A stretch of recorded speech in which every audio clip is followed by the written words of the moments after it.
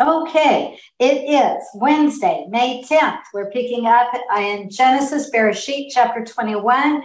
We're approximately looking at verse 19 and 20, even though we did at the end of last week, and we'll move forward from there. We are at the time when Hagar and Ishmael, mother and son, are being cast out of Abraham's family. The inner struggle, the inner conflict, I can't just call it a struggle, the inner fighting was so great that they're needing to split ways. This disturbed Abraham because that's also his son. But God spoke to him and said, what Sarah, your wife, is telling you to do, listen to her. Do it. The son of promise is not Ishmael. I will make a great nation out of him. In fact, he makes 10 nations come from him. We looked at that last time. We'll see it coming up, so I won't repeat it right at this moment.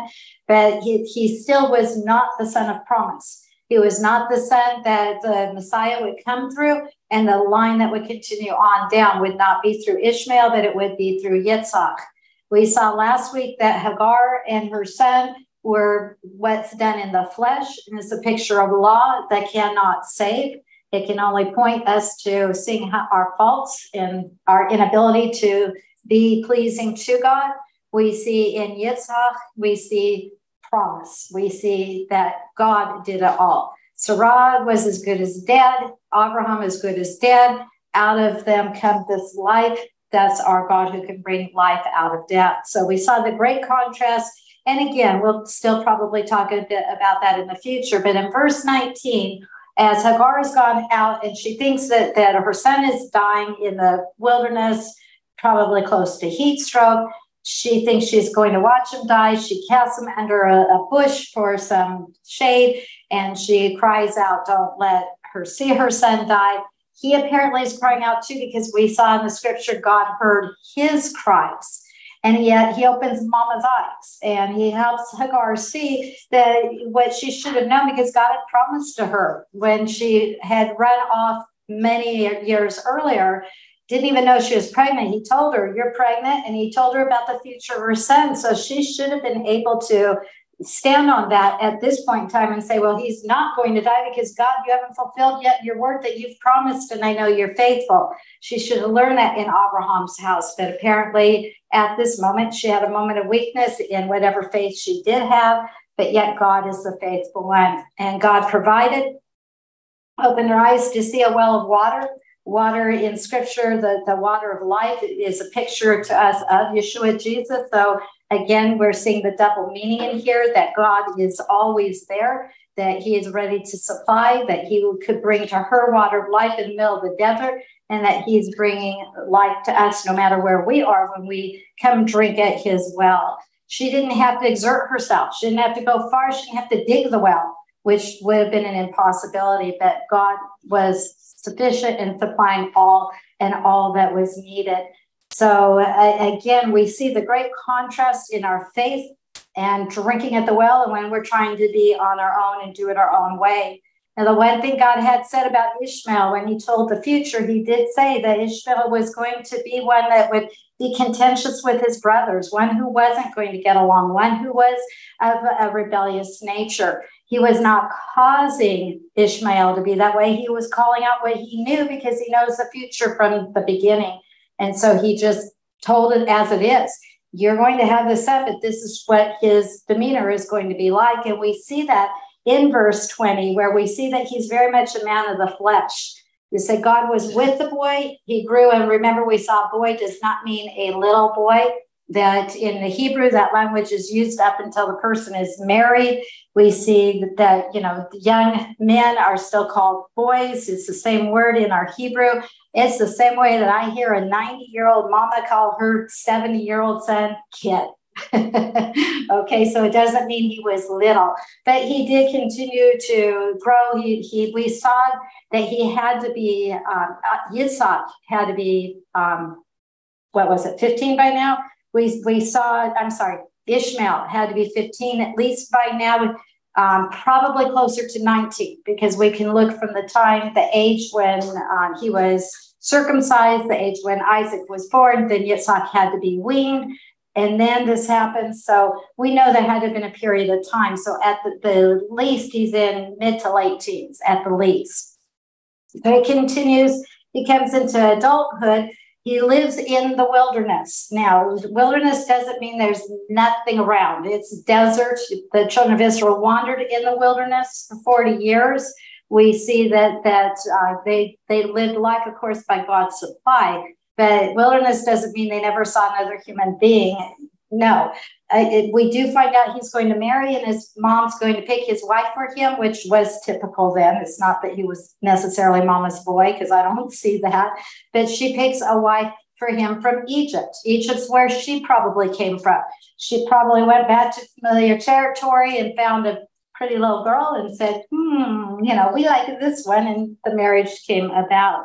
But his character, we see in the fact that it says he became an archer. An archer indicates a hunter, and usually when that's used in scripture in this way, it's not a good connotation. It's not just meaning that he hunted for his livelihood, but it's speaking to being a fighter for himself rather than on God's side. Living and dwelling in the wilderness, in the desert area. His descendants are the Arabs, and we still see many of them in the desert areas today. That's what I'm trying to say. Populations grew there. It wasn't deserted. It just was what the area was called. And in fact, verse 21 tells us a bit more. I have to find it here. He lived in the wilderness of Perl. Now we've got a name that tells us where. We know from our maps that that's the Sinai Desert. Sinai, for those of you who are used to hearing it that way. This would have been the northeastern part that was south of Beersheba. So where I'm telling you north and east, you're still south of Beersheba. Beersheba is the area where we're going to have our next story take place. We're going to see Beersheba in scripture. It speaks about southern Israel. So we're looking at southern Israel. We're headed down toward Egypt, and it would be above Egypt. That's why we're still north. It would be a little more east. Which would take us away from the Mediterranean, it's going toward Jordan, but below on the map. Hope I didn't confuse you all. Just know it's south of Beersheba, because you can find Beersheba or Beersheba, as you may call it, easily on the map. And knowing this also, the Hebrew meaning to this word is beauty or glory. So there's a beauty in the wilderness, a beauty in this desert area. And we know that to this day, there are those who love the desert beauty and choose to live in it. So it's not that he just got banished to, Timbuktu and God didn't care. No, it was wonderful for him. In fact, it's in this area later that Moses sees God's glory. I wonder if that's even how the name came to mean that. Don't know, but anyway.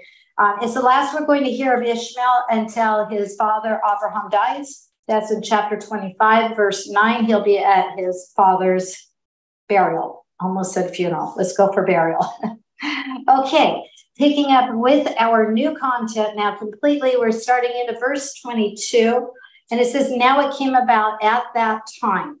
Okay, so we're probably in close proximity to what has just been given to us. It's not way separate, but time's moving on. Avimelech, we know that name because we know that Abraham came down into Avimelech's area, was afraid that they'd take his wife to get his wife because she was so beautiful. So he told his wife, tell anyone I'm your brother, you're my sister. That's what they did. Avimelech took her into his harem. Before he could touch her, God gave him, a heathen king, a dream. God could speak even to the unsaved in their dreams, and he did. And he told him, you're a dead man if you touch her. And so Avimelech did not. He respected the God that he heard this dream from. He called Abraham out on it. He called Sarah out on it, said, hey, why did you do this? And then he gave her back to Abraham with gifts that showed the value of a person, that she wasn't being given back and forth like a slave. It was showing that she had not been disgraced. He had not touched her. That was important because had he, then no one could say definitely who Yitzhak's father was. But there was no kind of touching, no sexual relationship that had come into the picture at all. So there is absolutely no doubt who the father of Yitzhak is. And Abimelech also blessed Abraham with gifts and told him, live wherever you want. So that's where we left him off. Now we're picking back up with the same one again. And his chief captain, commander, his general of his army, so to speak, Fikol, I'm not sure how to pronounce his name right. In Hebrew, it looks like Pichol. Sounds a little better to me, but anyway, that's personal choice. These two came together. They came to speak to Abraham. Okay, he's bringing his army with him when he's coming to speak to Abraham. He's not coming alone. He's coming with a representative of his might and his power. And he's doing this probably because this time, this is going to be a public episode. Showing? Yeah. Okay. It's public. Demonstration. Okay. Last time, it was only Abimelech's family that was in the picture. He did bring his whole household together when he called out Abraham and Sarah for doing wrong, and probably because it was going to affect the whole household. Not only would he be dead, but his household would also suffer the consequences and be brought to nothing too. So all who were involved, he did bring into that picture, but he didn't take Abraham out to the area, the people who were living there, and put him on display there. But here he's coming openly. He's coming not privately, because this is going to be a public alliance. This is going to be a coming together. That's his intent. Yes. So they meet again? Yes. For the second time? Yes. Okay. Abraham's been living his life out in the area nearby. We'll kind of get a little better that as we move. Yeah, a little while, because everything took off. Child. Now Abraham's continuing on. He's got his attention on one son only, the son of promise, and Abimelech comes back into the picture. So what we're going to see in verses 23 and 24 apparently is like a military treaty, a peace treaty of sorts. What we're seeing and what we're to understand is Abimelech feared Abraham's power. He saw a great man and he saw great power, and he feared him because of his God.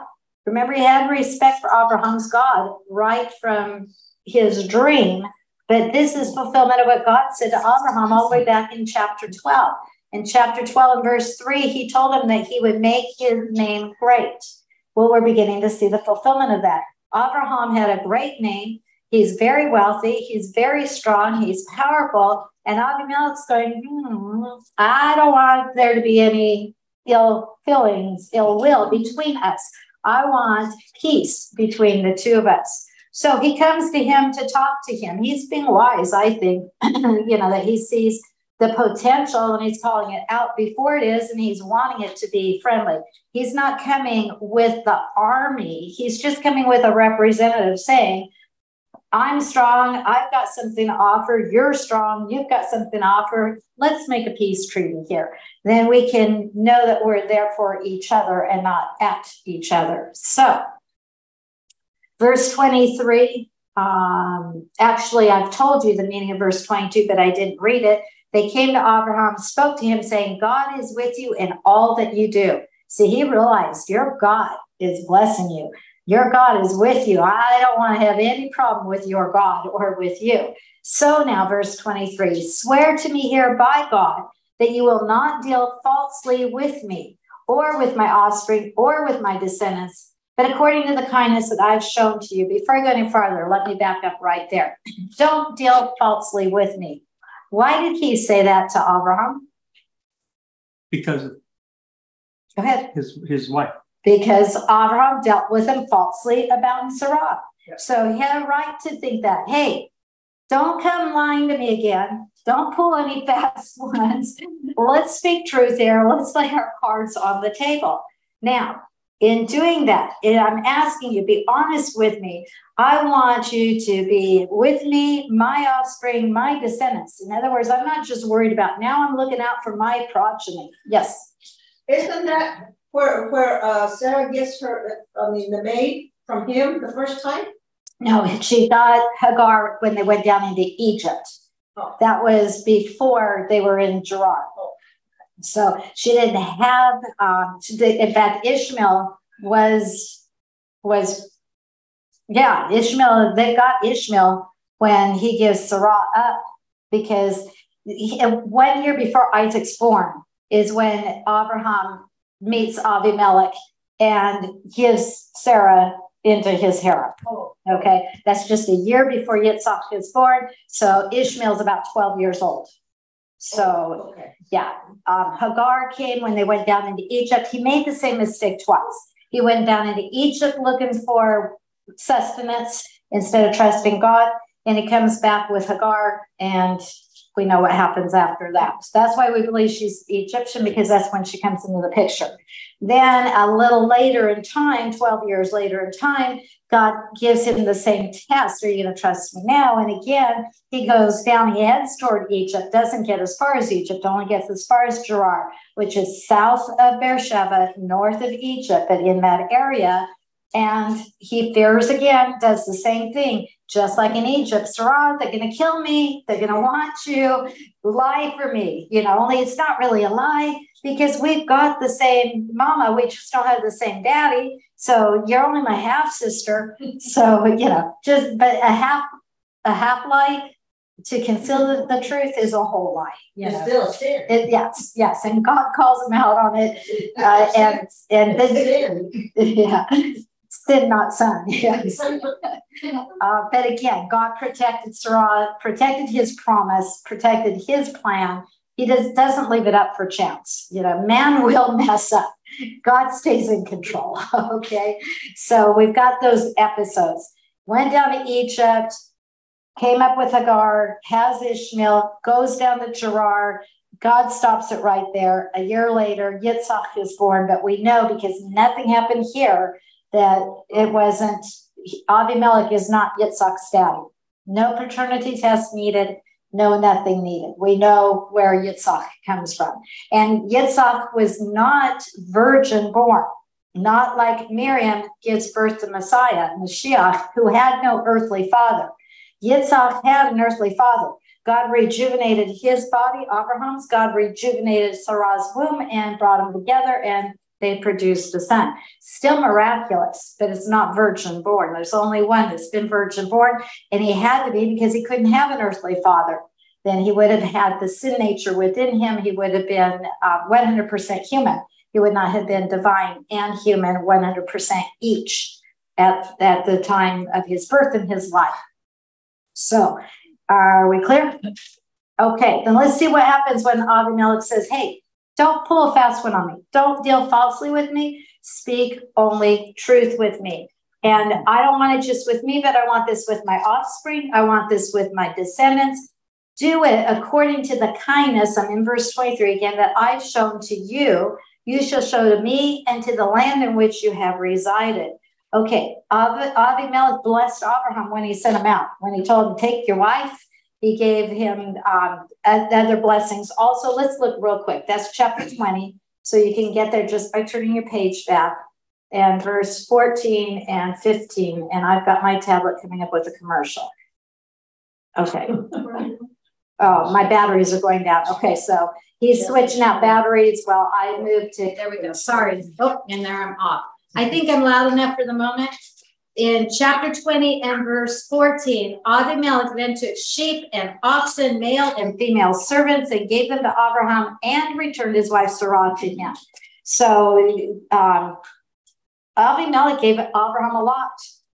Sheep, oxen, male servants, female servants, and Sarah. Thank you. Oh, okay. He's still trying to, I can't get it to go in. Okay, so he's saying, I was kind to you. 14. Yeah, that was 20 and verse 14. So now going back into chapter 21. That's why I will read it to you when I say it, if I either summarize it or read it. Okay, am I going to get another commercial? I cannot get my tablet to cooperate. And I stick with it because the pages are so loud on the microphone if I use my Bible, that's why I've got the tablets, because I understand for those listening to recordings, it's a lot easier on the ears. So sorry, folks. I can't live with technology and I can't live without it. And I thank the Lord for Roger, who helps me make it with it. Okay, So Abimelech saying, I dealt with you kindly. Now deal with me kindly. The same way. Let's make this work. So I'm back in verse 23. I think I'm headed for 24. Chapter 21. Okay, and verse 23 still. According to kindness I've shown you, we just read about it, you shall show to me and to the land in which you have resided.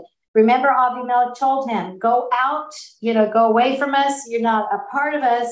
Abraham was nomadic. He didn't have a land that was his own. He couldn't say, go back home, go back to your own property. Home would have been back in Mesopotamia. We know Abraham has been wandering through the land that God told him he was to sojourn through. That's what a sojourner does. But Abimelech said, you can live wherever you want, in my jurisdiction. So remember, he had a lot of area, a lot of jurisdiction. Probably a little more than a mayor, but when it says king, it doesn't mean like a king of England. It is a large rulership, a large area that he's over. So I failed to say, is it right here, right now still? I keep losing my place. Sorry. Okay.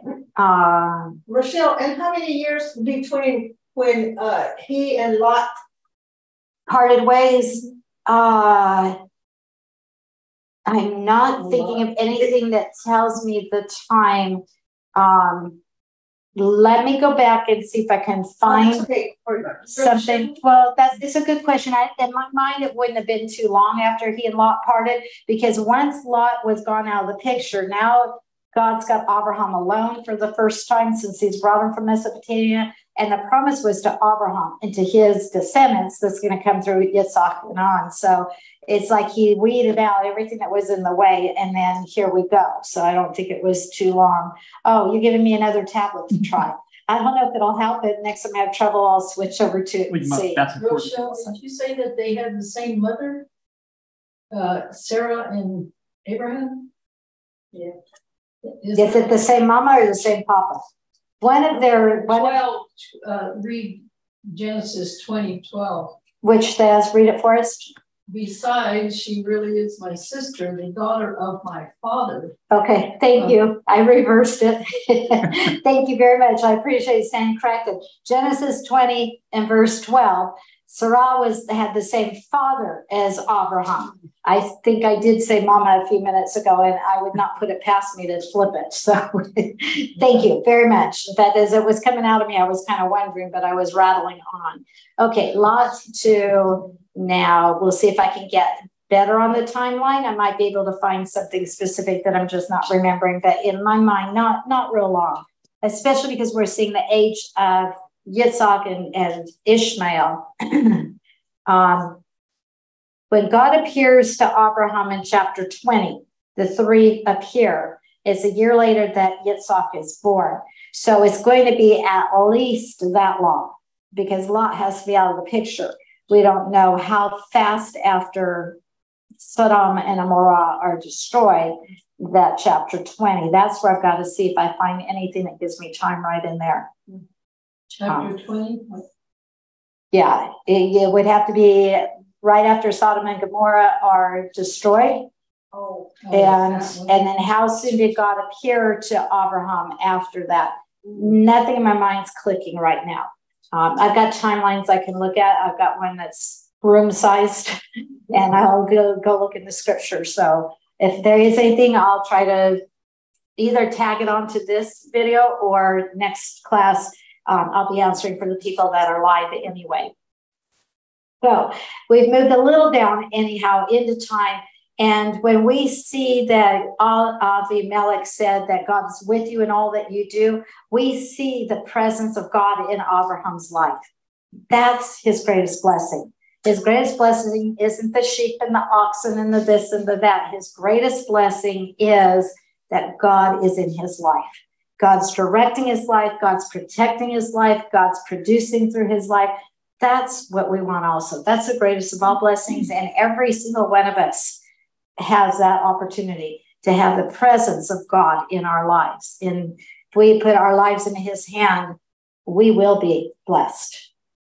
We were just learning about the character of God in his heart, how he pursues Oh, And my. even when we fall short, you know, the same with Abraham. Yes. Look how many times he fallen short, yet God is merciful. He had a plan. He wasn't going to let go of it. Right. And Right. that really shows God's grace, God's mercy, that whoever he's got plans with, he's going to hang on to you. Absolutely. And That's then love. you said it the right way too. He hangs on to us. Yeah. Yeah. And it is love. It's unconditional love. It is undying love. It is grace. It is mercy. And we could go on. And I see that. And if I even get as far as I thought I would get in this lesson, we will be, before we get to the end, talking more about that great love of God. It's just takes my breath away when wow, let's get there.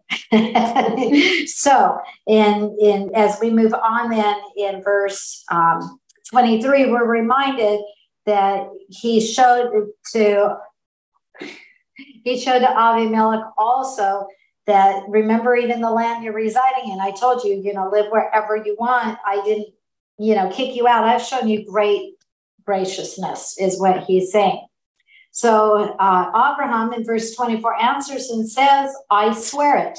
He's saying basically, I'm agreeing to it. Yes, let's make an alliance together. But there's a but in here. Abraham in verse 25 says, but Abraham complained to Abimelech because of the well of water which the servants of Abimelech had seized. Okay, the Hebrew says they'd taken it violently. They'd taken this well violently. It was unjust. It was not in Abimelech's territory. So they really had no right. Abimelech was over a lot of the territory, but by now Abraham has moved in an area that we're going to see because of the contention of the well, that this well did not belong to Abimelech. In fact, sneak to read the final chapters, and come back, go down to verse 30 quick, and it tells dug out. It wasn't there. It wasn't that Abraham came into Abimelech's well and was using his well, and Abimelech's men took it back. No, this was Abraham's well. He had dug it with his own hands and with his own people, and yet it has now been unjustly seized. Now, remember, we're in the desert. We're not in a rainy, mountainous, greeny, flowery area. We're not in Oregon. We're in Palm Desert, okay? And so a well is very important. It's not something to be taken lightly. It's something that would be needed, and it's not something that's easily done. That's a lot of work. Now, Canaan, the area that we call Israel now, but Canaan at that time, Canaan, it didn't have significant rivers. There was a great reliance on the rain. That's why you see so many cisterns, where they learned how to channel the rain and catch the rain and then hold it so that they would have it in when there wasn't any rain coming at all.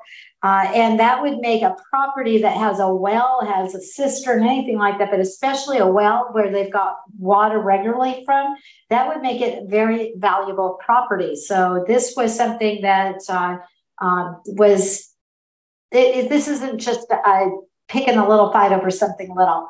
Abraham had a right to bring this attention. Hey, I will deal right with you, but you need to know your men have stolen my well. I dug this, I worked it, I need it, they took it, and they took it unjustly so.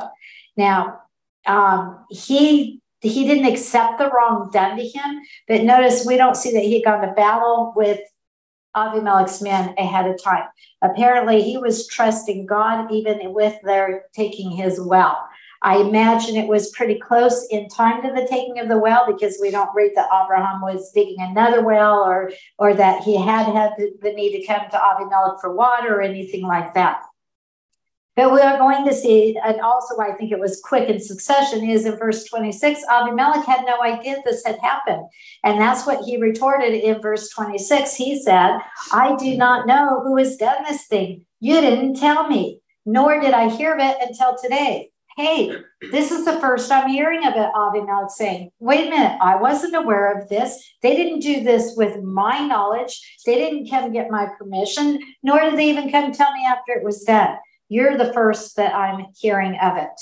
So obviously Abimelech was not backing his men up. He was saying, hey, yeah, that's not right, and I didn't know it. So that's why they could go on into verse 27. Abraham, notice the switch now. This is the reverse. I read you chapter 20 and verse 14, where Abimelech gave Abraham sheep and oxen and servants and whatever all it was said there. Here's the reverse. Now Abraham took sheep and oxen and gave them to Abimelech, and the two of them made a covenant. So first we see the material pledge. He is reciprocating kindness with kindness. Abimelech was kind to him. He's being kind back to Abimelech, and it will benefit and bless Abimelech's descendants. So he's showing a kindness there, but it's more than just showing a kindness. It's more than just giving those animals, and we're going to see maybe a reason for those animals in a moment, because the next phrase says that the two of them made a covenant. In the Hebrew, it says they cut a covenant. Now, if you remember when we studied cutting covenant back in chapter 15, we saw that Abraham took animals, cut them in half, made a path, walked through before he walked through that path, what normally would be done between those who were making a covenant in that day is the two making the covenant would walk through the path of the cut animals, and basically we're pledging, if I break my pledge with you, let what happened to these animals be done to me. Let it be my death. That's what they're pledging when they walk through together. In Abraham's case, Abraham went to a deep sleep and God walked through alone because he was making the unconditional covenant. He would be the faithful one, whether Abraham was or not. But the very fact it's the same word, cutting covenant, the very fact that that's how they did covenant in those days, except God took it onto a godly level, leads me to believe that they did cut animals, made the path, and the two men walked through, and that probably is why he gave him sheep and oxen. They were probably with the animals that were used in the cutting of the covenant to make the sacrifice of the animals. And basically, Abraham was saying, I'll supply everything, but you and I will walk together through it, and we'll make that pledge to each other. That's what it looks like. Can I be dogmatic? No, but I think it's a pretty good idea of what happened. Why?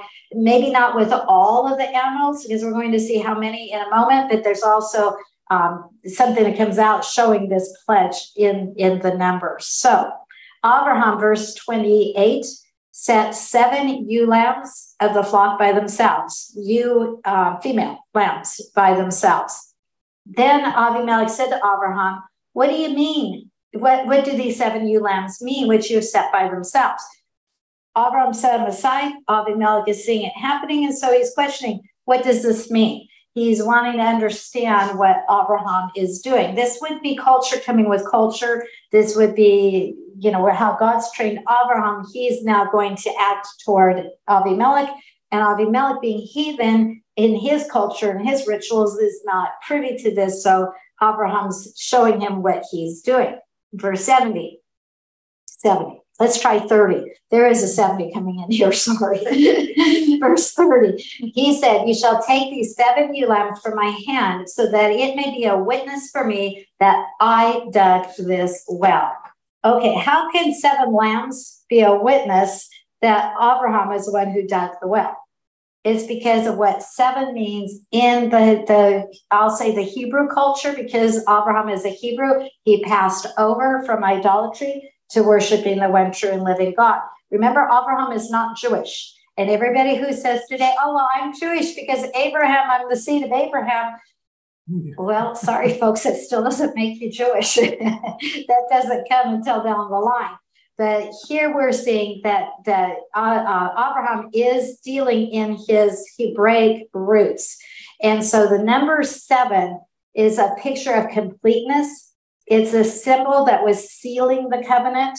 It was symbolizing that Abraham would have a permanent right to this well. This was a complete deal between these two men, but this was to go on in perpetuity. It would not be that the next generation could say, oh, well, that was our dad's. That's not us. No, 7 showing is a complete, is sealing the deal. The deal is to continue on. And Abraham giving those gifts, that the compensation would in his mind, make up for Avimelech losing the rights to this well. Now, he didn't have the rights, so here's Abraham's generosity. But Abraham knows they could have benefited from his well. If they had fought over it and they had won the victory and had the rights to the well, it would bless those people. Whoever had that well would be blessed with the water that was needed. But Abraham wasn't fighting because he was not greedy and he wasn't miserly. He's wanting to come into, let's work this out to the benefit of both. So we see Abraham's character in that. Avimelech accepting the lambs is recognizing, yes, you have given me even compensation for this well that you dug. I recognize you dug it. I recognize I really don't have a right to it, but I also see that you are gifting me. You're coming together and blessing me because I won't be blessed by this well. You're giving me a different blessing. So it was just the coming together, but we see a bit more as we go on. In verse 31, it tells us, therefore he called that place Beersheba. You read Beersheba, sorry, but Beersheba is better in the Hebrew because the two of them took an oath. Now, Beersheba, let me break it down for you. Beer and Sheba, two Hebrew words put together. Sheba, the second part, Sheba is 7. If I count in Hebrew, the number 7 is Sheba.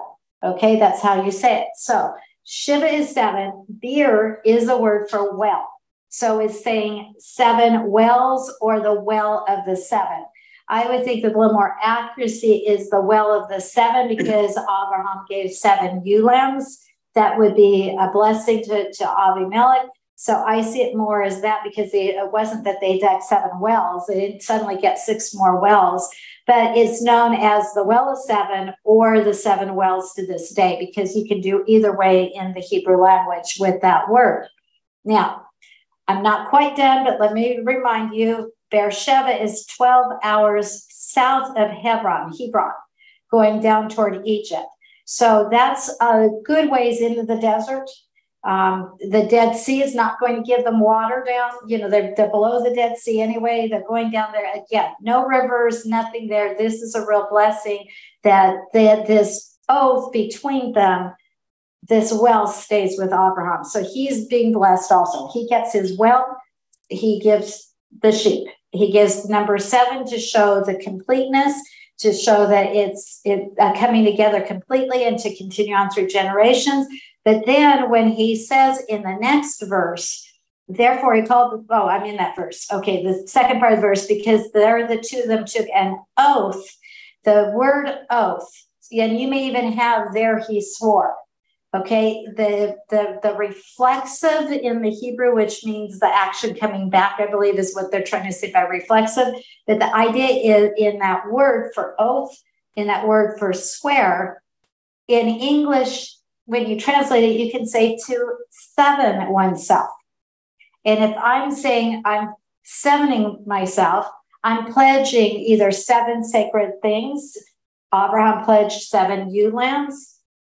Or I'm saying I'm pledging completely because 7's that completeness. So the whole thing here, this play on this words with oath, with Beersheba, with whatever else I brought in here, the 7 and the wells, I see that this is noteworthy. It's like God saying it again and again and again, bringing it to clarity that this is a complete peace treaty between them. This is, they've come together, they've made this, it's a pact. It's a complete pact. No lawyers go find loopholes, okay? It's sealed up, it's complete, it stands as if he's sworn to it. And then interesting when he says he's Sheba or he's 7's it. Now, think in your mind, go into the Brit Hadashah, to the new covenant. Go to the time when Yeshua is walking with his Talmudim. And if I remember correctly, I was going to look it up. I believe it was Kiva. I believe it was Peter that came to Yeshua at one point and said, Lord, how many times should we forgive someone? 7 times? Did you ever ask yourself, why did he pick 7? Why didn't he say 4 times or 10 times? Why 7? And I think it's because of this, that 7ing oneself, that making an oath, that sticking to it. Kiva was saying, we should forgive and we should really mean it, and it should continue on, right, Lord? And the Lord says, not just 7, but 70 times 7, you know, as enormous as it can be. But I see in that a complete, a whole, a finish, a swearing, and a moving forward. It's not going to be undone. It's not going to come back and say, oh, it's not what I meant. Or, well, the animals have died now. No, it moves forward. And Beersheba becomes a notable place in Israel's continuing history. Even today, Beersheba is an important city in Israel. It's a very populous city now. It's got its own college, and probably it is a university. And it's got so much going for it. When I go back to my college days, my Israeli friend who was in Bible college with me lived in Beersheba. That was where his family came from. I remember seeing Beersheba in the 80s, early 80s, and it was like an oasis in the desert. You came into green grass and you came into tall buildings, and, you know, it's very prolific. But we're going to see it real quickly. I'm going to take you through. And if you don't want to look up the different chapters, verses, and all that I give, just listen and I'll read them to you. Those of you who have cross references, they are written down on the cross references. Those of you who don't have that and want it can get it from me later. Just let me know. But we're going to see Beersheba quickly in scripture, because again and again and again it seems to come up. So the next place real quickly is chapter 26 of Bereshit, of Genesis. It's verses 23 through 33. I'm not going to read that to you in its entirety, but I'm going to start it just to prove my point. Verse 23, then he went up from there to Beersheba. The Lord appeared to him the same night. Now, who are we talking about? Here we're talking about Abraham's son, Yitzhak, Isaac. So obviously Isaac knows the story of Beersheba, knows the oath at the wells. I'm sure he drank water from this well. So we see Abraham use this well. Yitzhak, his son, used this well. Now let's see that his grandson, Jacob, is blessed by this well. Go to chapter 28. Genesis, chapter 28 and 28. On your own, read verses 10, 15. Again, then Jacob departed from Beersheba and went toward Haran.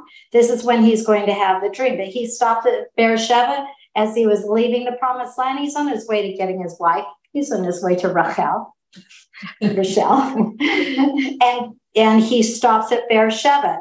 I'm sure he got refreshed at Beersheba. Now look when he comes back to the land. Go to chapter 46 of Genesis. Chapter 46 and verses 1 through 7. So Israel, his new name is Jacob, but he's now wrestled with God, and God's renamed him Israel. He set out with all that he had, and he came to Beersheba and offered sacrifices to the God of his father, Yitzhak. He's recognizing his history, and he stopped at the well. It makes sense. Remember, there's not water stops everywhere. They would be refilling all that holds water. They'd be watering their animals. They needed the well, and they're taking advantage of it. Now, when Israel took possession of the promised land later, you know, when the tribes are going in, because you've got 40 years wandering in the wilderness, after they came out of Egypt. So we're going down the line. But with the book of Joshua, you have the 12 tribes come into the land, and each getting their allotted part of the land of Israel. This belongs to the tribe of Naphtali. This belongs to the tribe of Levi. Actually, sorry, can't do that one because the priestly tribe didn't have land. They got the area around the temple, and they were provided for. So let's say Asher and Naphtali and Gad, which is Gad in your English, all of these. The two that got the area near this well, the area of Beersheba, are Simeon in your English, Shimon in our Hebrew, and Judah, the tribe that the Yeshua is going to come from. Their land incorporated Beersheba, the land that they were assigned. Joshua 15:28 to prove my point. Okay, Joshua 15:28. And I'm not saying that Judah is more important than all the other tribes, but Judah does get the blessing of being the tribe that brings forth the Messiah. He had to be of the tribe of Judah. In Joshua 15 and verse 28, we read, and Hazar Shaul and Beersheba, and oh boy, let's see if I can do it in my Hebrew instead of in my English. Bizyot Yah. It is easier in Hebrew for once. That's the names that were given, the cities that were given. If you back up a little bit, you will see in verse 21, the cities of the outer part of the tribe of Judah toward the border with Edom. So the area that's Judah's includes Beersheba. And Simeon also gets in on this area. Chapter 19 of Joshua and verse 2 is where Simeon in your English is going we're going to see. So they had as their inheritance Beersheba or Sheba and Molada. I don't know how to say all the names. Anyway, go past that time now, past the tribes, and you have Samuel, Shmuel. You have his son, or his sons were judges. Okay, so we've gone now into the time of the judges. This is a cycle of time of when Israel remembers God and forgets God and gets into trouble, cries out, and God rises a leader up and brings them back. That we read in chapter 8 of 1 Samuel, 1 Shmuel, we read in chapter 8 that Samuel's son is in this area, okay? 1 Samuel chapter 8 and verse 2. 1 Samuel 8:2. Now, the name of the firstborn was Joel. Samuel's telling it that he appointed his sons judges over Israel. The first was Joel. The second was Aviah, and they were judging in Beersheba. So Samuel, Shmuel, the one who we know anoints the king, God uses him in that way. Here his sons are judges in Beersheba. King Saul, fortified Beersheba in his battles against the Amalekites. That's still in 1 Samuel. Just run over to chapter 14. And in chapter 14, we'll look at verse 48. 14 and verse 48. Takes me a while to scroll down there. Okay, there we go. He acted valiantly. He defeated the Amalekites. He delivered Israel from the hands of those who had plundered him. Now, that's what's happening. Go into the very next chapter. That's our background.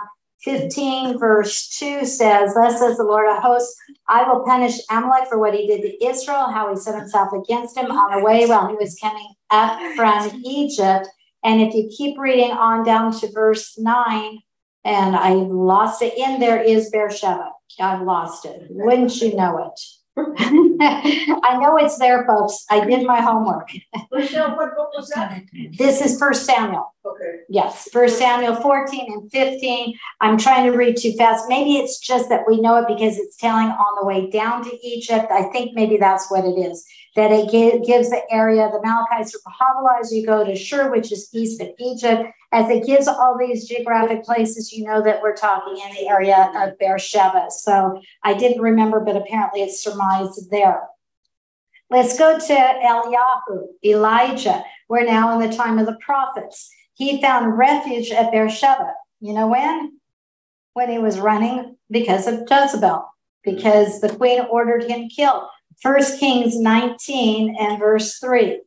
1 Kings 19 and verse 3. And before you think that he was in the wrong and he shouldn't have run, God understood his frailty, his worn out, and God takes care of him. He doesn't condemn him. He takes care of him.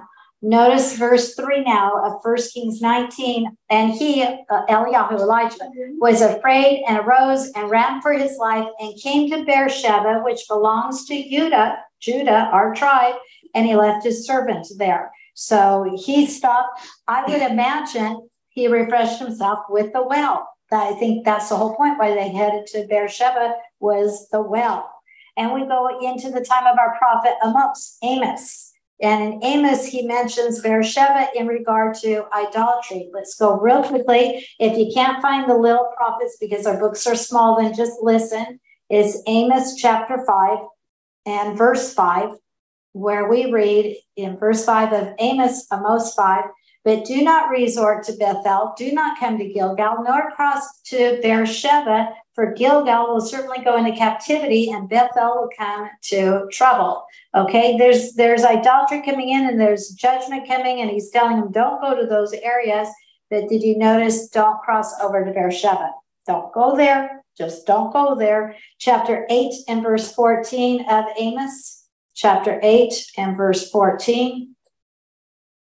And here we have, as for those who swear by the guilt of Samaria, who say, as your God lives, O Dan, and as the way of Beersheba lives, they will fall and not rise again. So again, in regard to idolatry, we hear Beersheba's name being said. And in my closing point on this, and this expression is used to this day, I've heard it myself in regard to Israel, the phrase from Dan to Beersheba, or Dan to Beersheba is how you would hear it. That's a proverbial phrase that was used to cover the entire land of Israel. Dan was considered the most northern tribe. Shalom, Lord bless you folks. See you next week. Dan was the most northern tribe, so it was considered the north point of Israel. When you go to Israel today, they'll show you the territory and the area. It goes right up toward the border of Israel. And Beersheba, even though it's not the southernmost point, because we go all the way down, we have Elat on the Red Sea. You know, we go a little further down than Beersheba, but that expression has still stuck.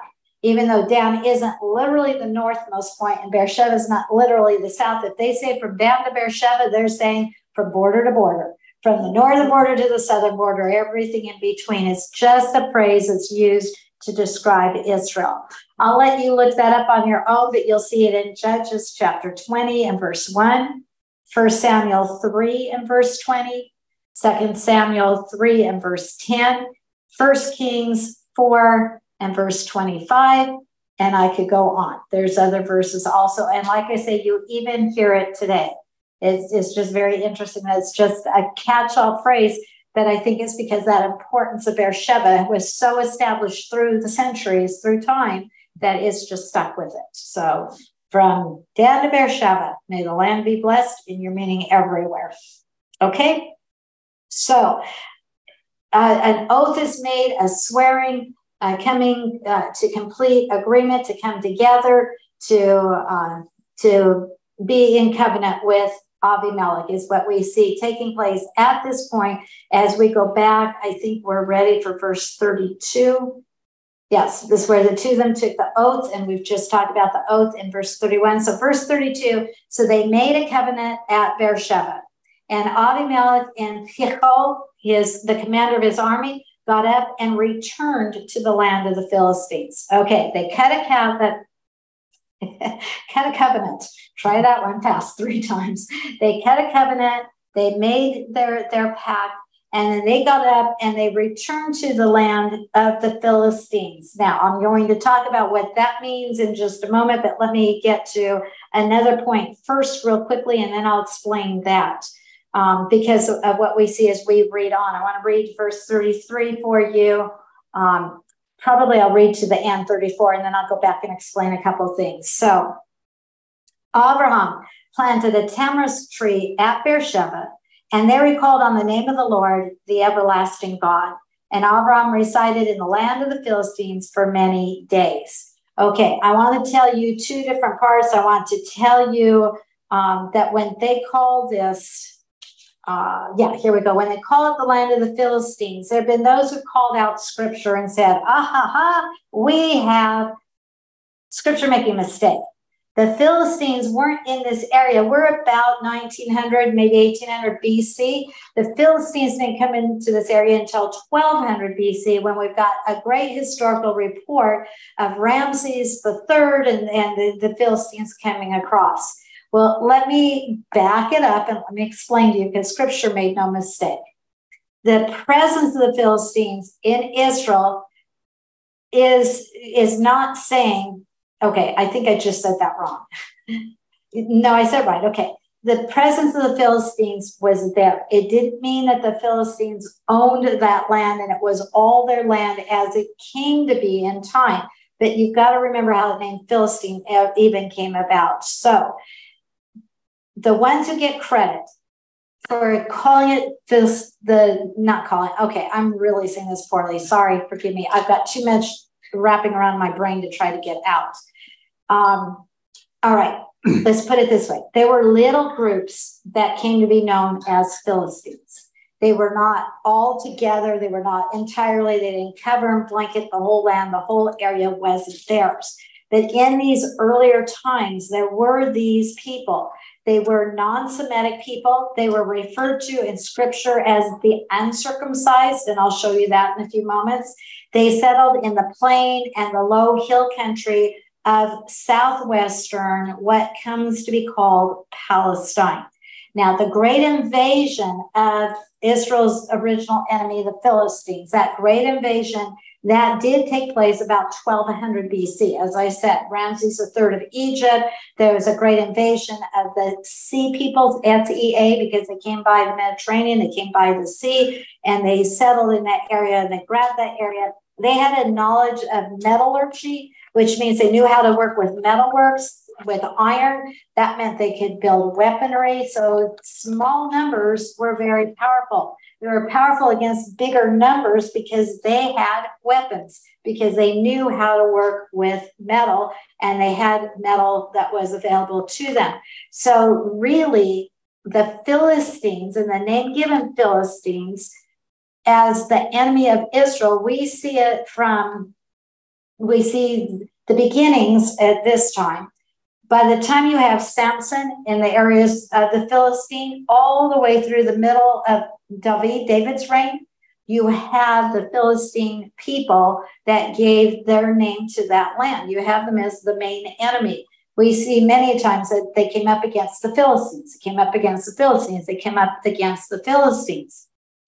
Now, the land finally is called Palestine. It's called Palestine because that's just a break off of the root of Philistine. You can even hear in the two words in our English how closely related they are. But my point is, when it came to be called Palestine, it was a slur at Israel. Israel had gone down in defeat of the Romans. 70 AD had happened. The temple had been destroyed. We go into 132 AD, and you have the last of three revolts. 70 AD, there was a smaller one in the middle, and then 132 AD was the final, the Bar Kokhba revolt. It's even just been recognized on the Jewish calendar as the time that it just happened. It was Monday night on our calendar that we're still marking time by revolt. The third tribe tried to take them, and they were revolted, lost their battle. It was declared that Titus had won. He had marched the Jews that he wanted for slaves into Rome. Remember the Arch of Titus? He put up that Arch of Victory, and he was saying, all the Jews are out of their land now. They'll cease being a people. I've won. We stood there and pointed 4 feet back at Israel that were Jewish and said, no, you didn't, Titus, and we've gone back.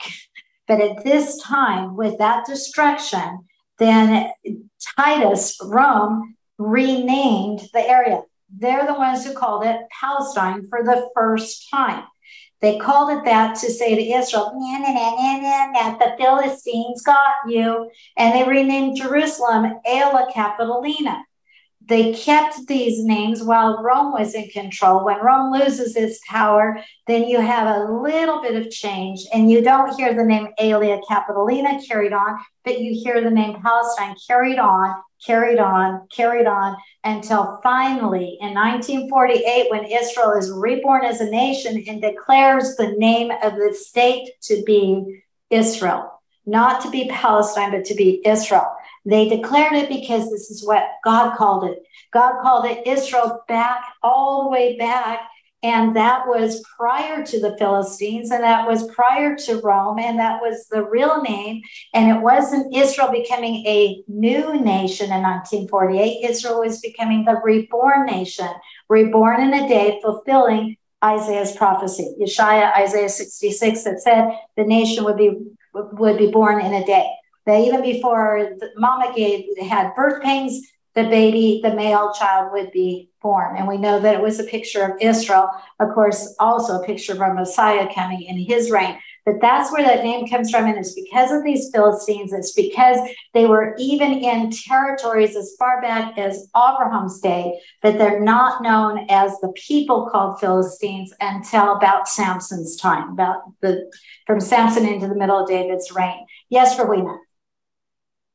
So here in Genesis 21, when they mention the Philistines, are this a separate group of people from the Philistines that Samson was fighting off? They're the ancestors of them. They come out of them. So they were like little spurts, little groups of them, but it was the same line, the same people that Samson.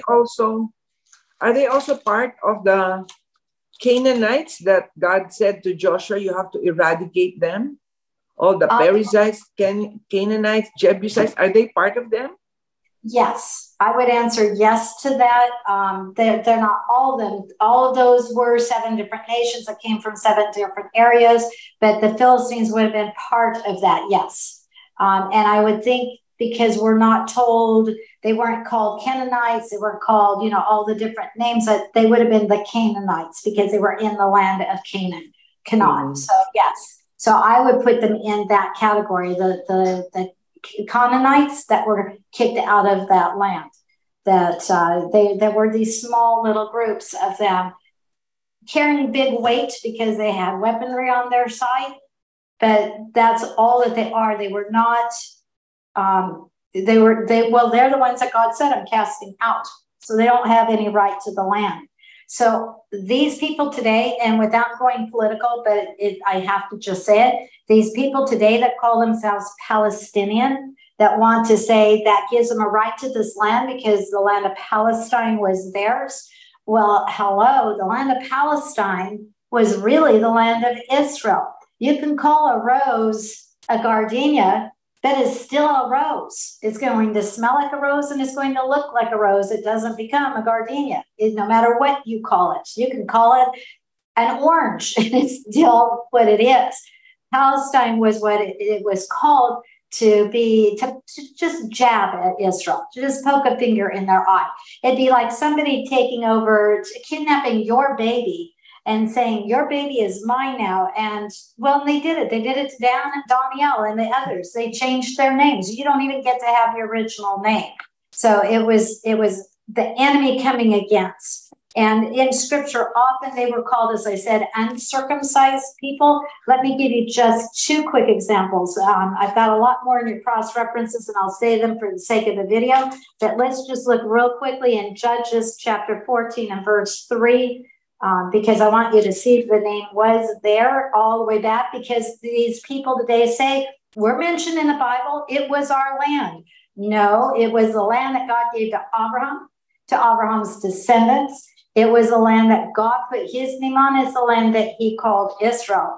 When the vote came up in 1948, what they were going to call it, it came down to 2. It came down to either be called Israel or Zion. Zion's another name for Jerusalem. And we do see Zion in scripture, but not quite in the same way. And I remember hearing those who were old enough to be around in that vote, that they said they knew what the outcome of that vote was going to be because God had already named it. And sure enough, the outcome of that vote was to call it Israel, because they were drawing right back on what God had said and what God had called. Judges 14, it's not the right verse. Oh, I went to Jude in my tablet. Sorry. Judges chapter 14 and verse 3. And we have, that looks a lot better. Then his father and his mother said to him, and they're talking to Samson. Okay. In fact, verse 1 says that he wanted one of the daughters of the Philistines. Here's the name of the people that are known, because by now we've had that major invasion. We're down about 1200 BC. We have the time that the Philistines were running over this whole area. And Samson wants one of them for his wife. And his father and his mother said to him, is there no woman among the daughters of your relatives, among all of our people, that you go and take a wife from the uncircumcised Philistines?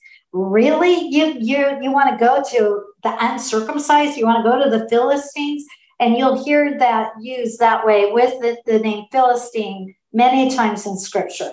Judges 15:18, 1 Samuel 14:6, 1 Samuel 31:4, 2 Samuel 1 and verse 20, and 1 Chronicles 10 and verse 4. Uncircumcised, uncircumcised, uncircumcised. And remember, the uncircumcised were those apart from the commonwealth of Israel. They would be the heathen peoples. They were not those of the land, well, not the land, but the God of Israel. I'm going to put it that way. If you didn't have your son circumcised, he was kicked out of the blessings of Israel. It was that serious. It meant death, basically, to their son if they didn't circumcise their son.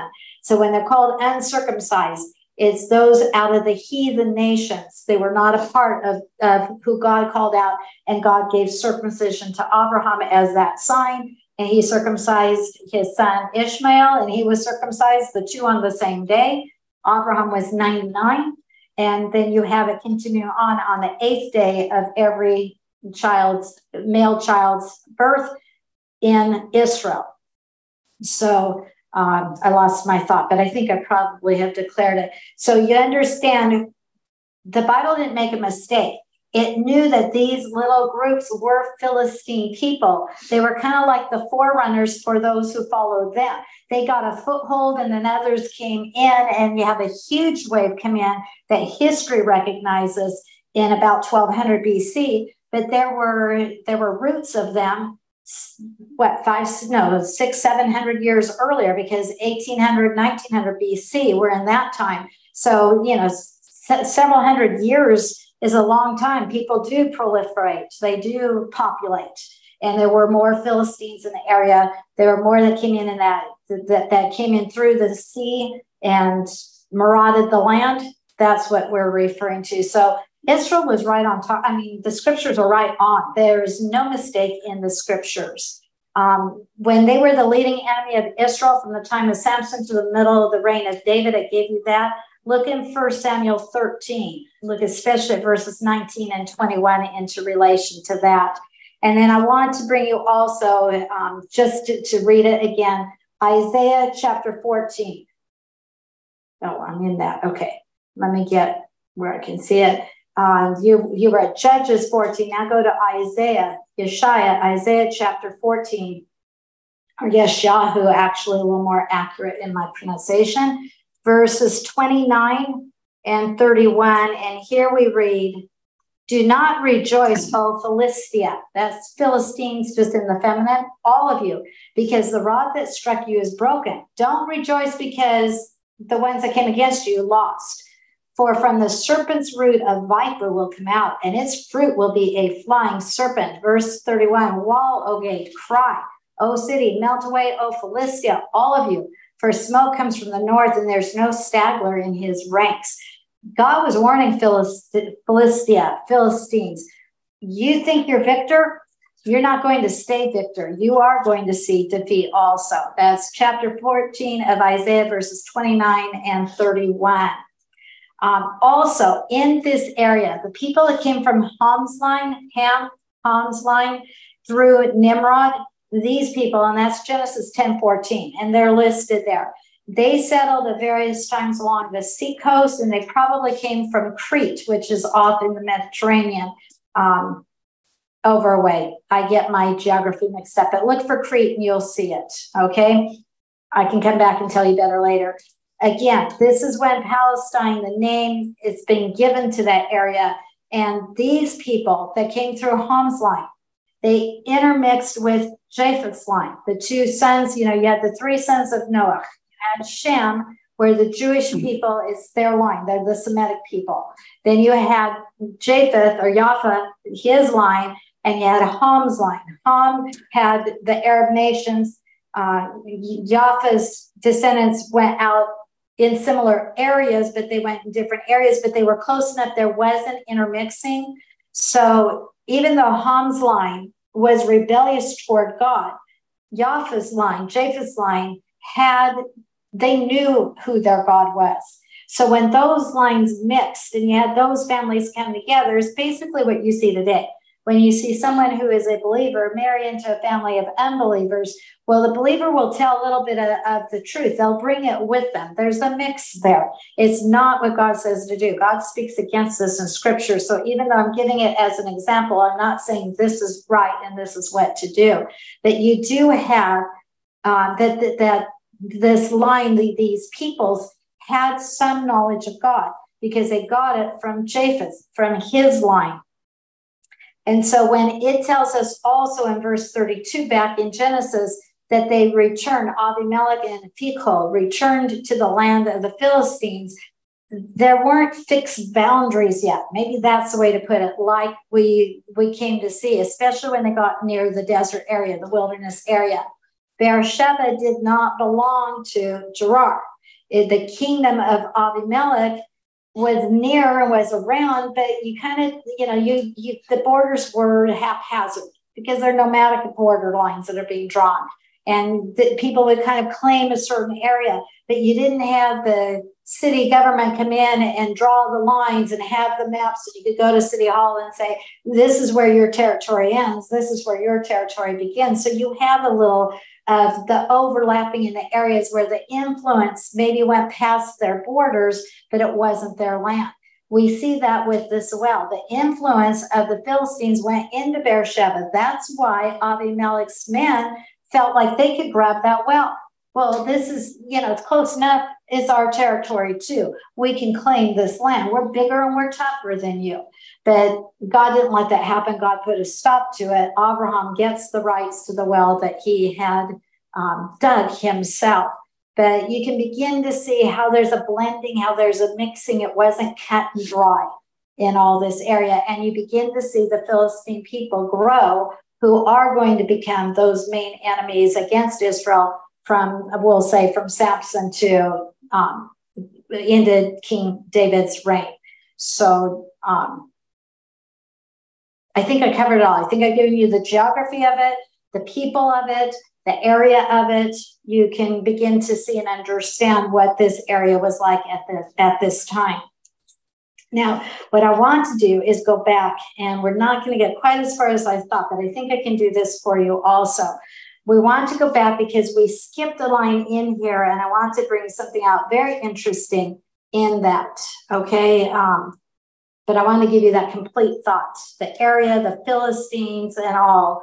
And Abraham resided in the land of the Philistines. See, people will jump on that and say, well, then that's Palestine. Abraham, it wasn't his land, it was the Palestinian people. They've got the right to the land. But again, you have to remember how the name develops, and that Palestine and Philistine are not the same people. It's the same root word gives the name, but they're not the same people. Yes, the Palestinian people are of Arab descent, but all those countries, probably a mixed countries, go back in where you will find their family trees and their family lines and all of that. But what we skipped in there was in verse 33. Abraham planted a tamarisk tree at Beersheba, and there he called on the name of the Lord, the everlasting God. That's a beautiful verse, and I want us to pull it out and to see it. The very fact that Abraham is planting a tree, that's indicating settling in. That's indicating continuing. Remember, he's been very nomadic. He has sojourned. He started it up in the north of Israel. He's moved on all the way down toward the south of Israel now. But now we see, and I'll put it this way, he's putting down roots, okay? Planting a tree, get it? He's rooting himself. Roger, could you refill me, please, at some point? Thank you. Sorry. He's rooting for right today. He what? He's rooting for us. He's rooting for himself, Roger says. Okay, we played with the word. But the idea is he's no longer looking at himself as a stranger in the land. He's now taking possession. He's a possessor of the land. He's planting a tree. How long does it take a tree to grow? You don't plant one day and see a full-grown tree in a week or a month. That takes time. It takes years to see. Thank you. And in fact, in Israel today, the first 3 years of the planting of a fruit tree, you don't eat the fruit off of the tree. In the 4th year, you give the fruit all to the Lord. It's in the 5th year that they get to eat from the tree. That's later than Abraham's time. I'm not telling you that about him plus the tamarisk tree. I don't believe it's a fruit tree, but just giving you an idea. Trees take time. If you're going to plant a tree, you're planning on staying there. You're not planting a tree and you're going to leave in a month or two when the green grass is over there. Okay, so we see that he's making a change. Why is he making that change now? He's got an heir now, H-E-I-R. He's got a son now.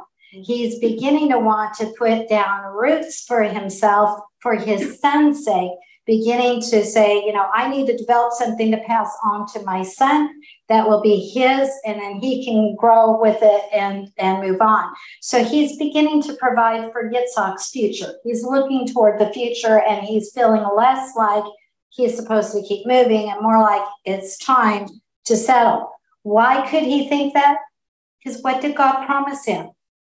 Did God promise him this land for 50 years? Did God promise him this land only for his lifetime? Now, God said it would be for Abraham and for his descendants forever. Well, is forever up yet? Last time I checked, forever outdates me and you and everybody else. So Abraham had it right. God had made a promise. He's beginning to take God at that promise. This is the land that God promised, and he's beginning to settle in. Now, when we look at the, by the way, if you have the King James Version that uses the word grove, that was a word used interchangeably for the word tree. So if it says he planted a grove, in my mind, it makes me think a whole bunch of trees. And I don't know if that's true or not. I don't know if Abraham did one little sapling or if he did several, if he made a row. Either way, we know that he planted a tree. And the tree also is the picture of everlasting to us. We think of trees as continuing on. The tamarisk tree is known as a tree that's long-lived. It's hardwood. It's very long and narrow. It has thickly clustered evergreen leaves. Notice evergreen, everlasting. They're always green. They don't go through the cycle where they turn colors and fall off the tree and grow new ones. They're the evergreens. And it would be a type or a picture then of the everlasting grace of the faithful covenant-keeping God. That's why they believe that it was this tree that was planted was to be a picture of that. Just how God uses everything as pictures. You know, we're just seeing more to it. The Hebrew calls it an eshel, E-S-H-O-L or E-S-H-E-L, depending on which source you go from, because remember, our vowels aren't in Hebrew. And why is it called an eshel tree? And is an eshel tree a tamarisk tree? And I will tell you, I don't know. But I can tell you what eshel means in the Hebrew and why I think, the tamarisk is fine because it's a good picture of it also. If we take that word eshel, we think that it's an acronym, that you take the letters, and I'm going to show you the letters. I brought them with my nice big flashcards now, okay? Eshel is spelled with an aleph. The letter sheen, I think that one you'll remember. You may not remember the aleph, but the letter sheen. And then it has a lamed, the L sound. And it almost looks like if I took part of it off, you could have an L there. It might help you remember what the letter looks like. So if we've got these three letters and it's an acronym, then what are we learning from eshel? The aleph sound, the sheen sound, and the L sound, okay, lamed, okay? The E, that aleph, and E and A, remember, you can spell either way depending on the pronunciation. You look at dots today to tell you how to pronounce it in Hebrew, but if you don't have the dots, you had to learn, or it had to be passed down to you how to say it. Like Elohim, yes, that we spell that with an E. Usually when we say aleph, we spell it with an A, but when we say eshel, we spell it with an E, and you really don't hear a difference, do you? That's what I'm trying to say. So if we're doing it right, the aleph, that first letter, could stand for the word akila. I'm not going to spell it all out. It's just a Hebrew word, and that word means eating. Eating. We're eating, okay? We like to eat, okay? Akila.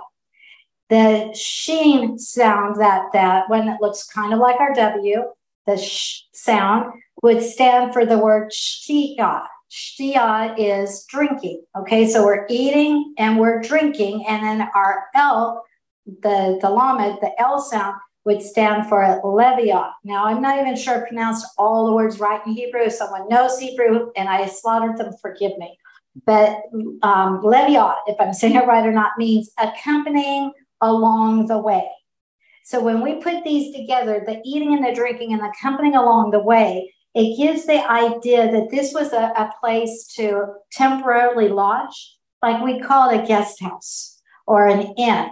That was a place to come in for some refreshing, for some food and some drink, and then you're helped along your way. And remember when Abraham served the three who came before him, he hurried and he made them a meal, and then he walked with them along the way when they went to leave. That's hospitality at that time. So what may be being said by using the word eshel is Abraham might have done a whole lot more than plant a tree. He may have made like a guest inn. He may have made a place of refuge for people. Remember, they're in the desert.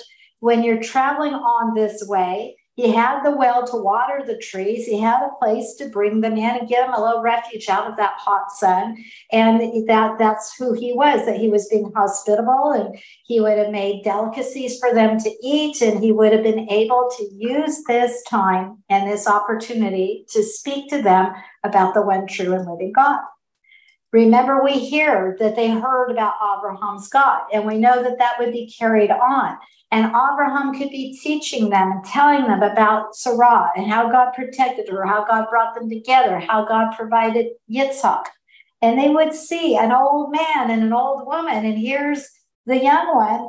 They would see evidence to it. Now, I cannot tell you dogmatically that's what he did, because in our English, what's come to us, we cannot see all of that, but I can tell you there's room for that in the picture that is painted by the Hebrew words that were used.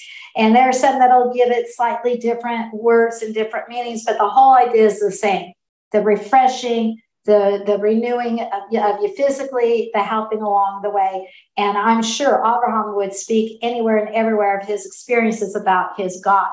Now, one difference that I'll point out, there were areas called groves. Remember, I said the word could be grove, and it makes me think of many trees. Well, we know as we go down in time in Scripture, we're going to see that in the groves, in the area of trees, an area where they maybe had a hut or a place of refreshing, a lodge or whatever, that they also used that in idolatry, that they made altars to false gods, and they worshipped those false gods in those areas.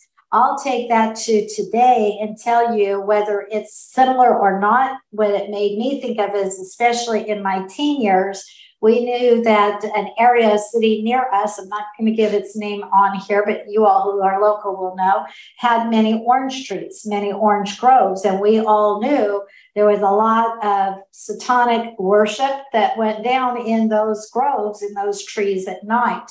So if Abraham knew that, he saw others make a place of refreshing that was for a bad reason, I could see him saying, hey, I'll give a place where you can come where it's not connected to heathendom, where it's not connected to worshiping a false god.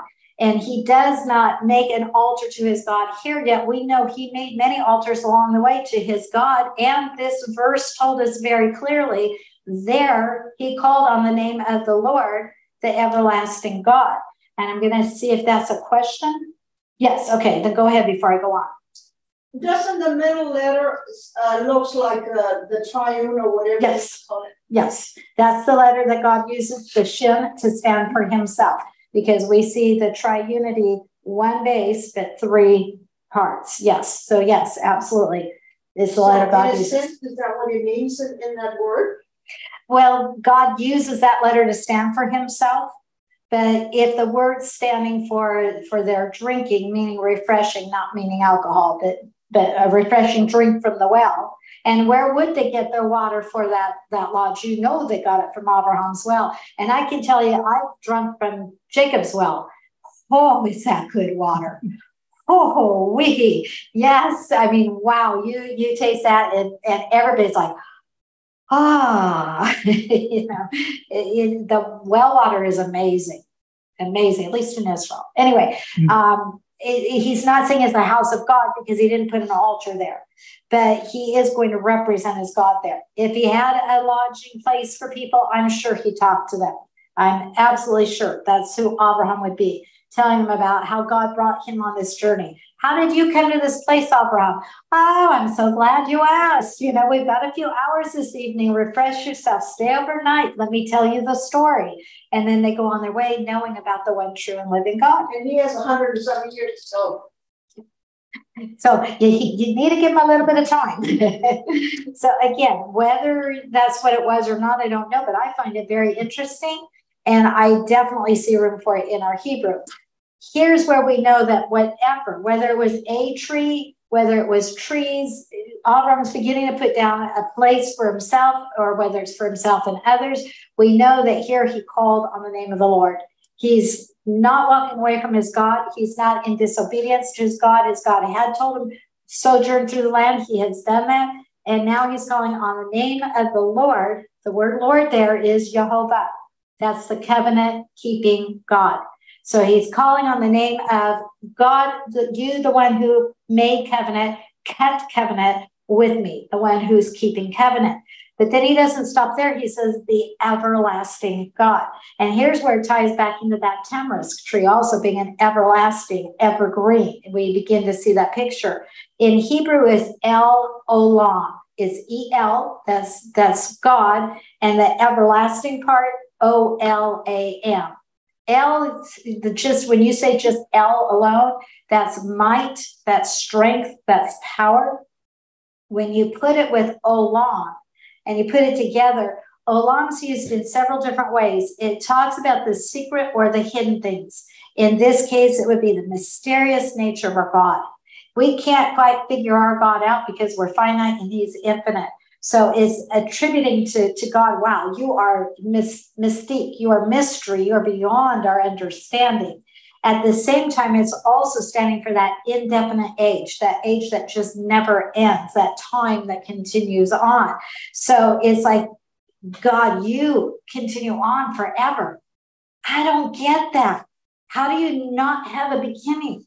How do you not end?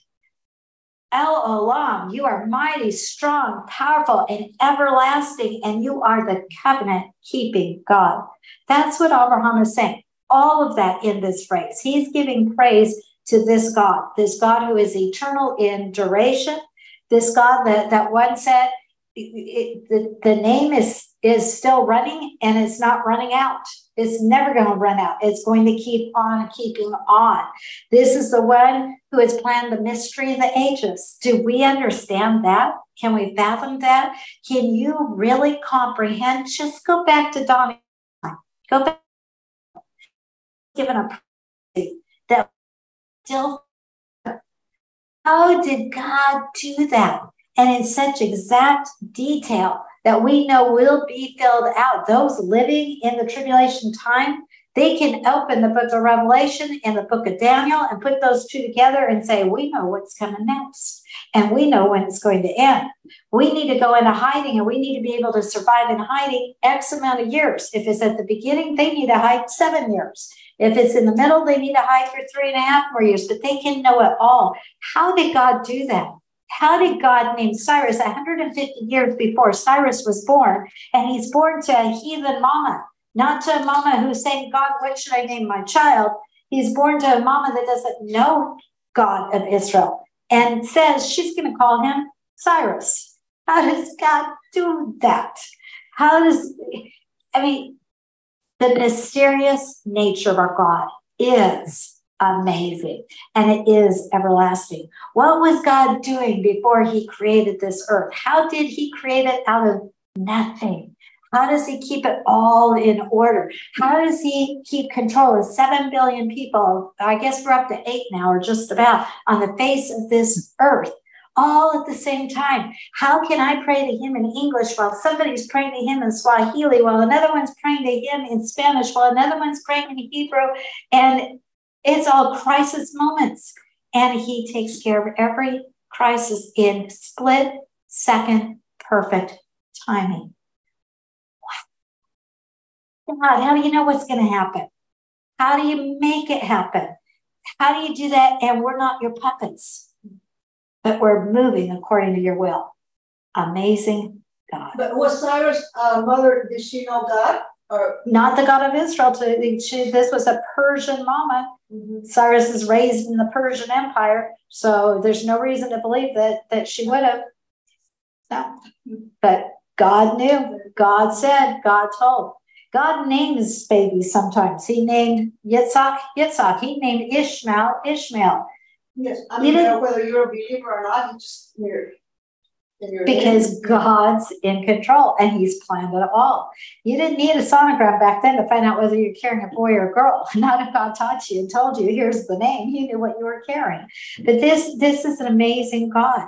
And this God of eternality, this God who's years before, and I can't even say years because that's a time, and he's beyond time, but before Abraham, and will be years after Abraham, even though I have to take it out of that realm. How do I say it? But he's still made an eternal covenant with Abraham and Abraham's descendants. How has that happened? How did they get kicked out of their land in the first century AD, and they didn't get back in their land until 1948? Give me another people out of their land that long that are still a people. Where are the Amalekites? Where are the Kenites? Where are the Canaanites? Where are the Hittites? Where are the Girgashites? I can name you again and again and again. They're gone. How did Israel remain Israel? How did a Jew remain a Jew almost 2,000 years without having a land to be their own, to nurture and to grow up Israelis and to be safe? How safe was the Jew in 1930, 1940? There's a big difference in those 2 years. And that's just our slice of history that we can relate to because we have grandparents or parents that can tell us firsthand. What about going back 2,000 years? Wow. Wow. What a God. What a God who so gives Daniel the timeline that, as Adrian Rogers, great Baptist preacher who's in heaven now and has all the answers, said, if the people had known their scriptures, they should have rented out all the hotel rooms in Jerusalem. They should have been front line and center there to welcome in their king. They should have been able to know everything. They shouldn't have had that. Who is he that they had? That is because they didn't know their scriptures, because what God said happens. That's an amazing, powerful, almighty, everlasting God who made covenant with Abraham. Can you imagine how Abraham felt? Why me, God? I'm in a land of idolatry, and you plucked me out, and you put my feet in this land. And you said, this is for you. This is for Yitzhak. This is for Yaakov. This is for my son, the Son of the living God, capital S, who is going to come through your line in this land. That's an amazing God.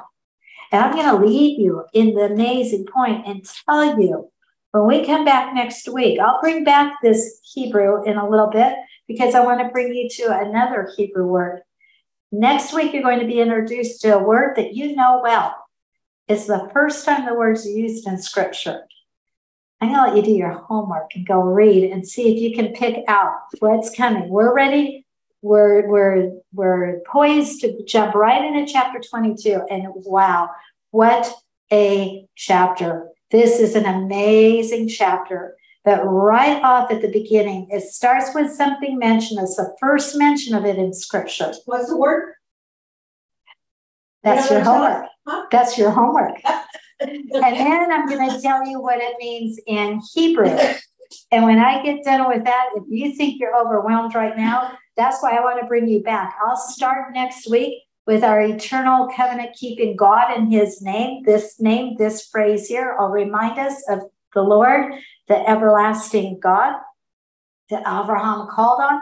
And then I'll bring you to this word, and I'll bring that together in a meaning that will touch you where you live in 2022, 3, where are we? 2023. Yeah. I'm going to say something and the smart ones will catch me. You're going to love this word. I'm leaving it there. I'm not answering the question. If you're smart, you've got the answer. If you're really smart, I just made it easier. But I want you to come back next week, and we are way past time. So we're going to end on this high note of who our God is, how in control he was, how he protected Abraham, how he carried him to this point, how he put into his heart to put down a root here, and what that's going to mean. And when we come into chapter 22, if you don't know what happens in chapter 22, take a sneak peek and you'll say, oh, okay. I'll tell you the Hebrew word is akita, but you probably don't know what akita means without looking. That's not the word I'm going to explain. I'm not giving you the answer to that question. I'm just telling you the whole chapter 22 is about the akita. It's an amazing chapter. Oh my goodness, this chapter explodes for Messiah. That's come back next week. If this was good today, next week's going to be on steroids. Don't miss it. All of God's word is. Let's close in prayer. We'll open up the mics. Lord God of Israel, the covenant keeping El Olam, our everlasting God. How we praise and thank you that the same God evident in Abraham's life is the same God evident in our life today. And we can trust you because you are as faithful to us as you were then.